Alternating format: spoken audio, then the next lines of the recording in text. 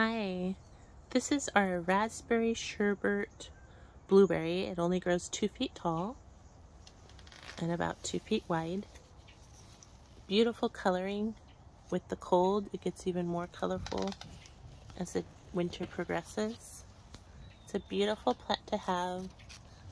We did get some blueberries on it this year. Looks like some new growth is coming in already. And it gets a lot of leaf color change. In extreme heat, it can't handle too much, so I move it around a lot. Keep it under our apricot tree if it gets extremely too hot, above 100. So that usually lasts just a few days. But this plant so far has been doing nicely, and we're going to just keep an eye on it. And I might pot it and put some better soil and amendments in there. The acid lover plant, so probably going to feed it a lot of acid and use acidic soil for blueberries. Okay, thanks for watching.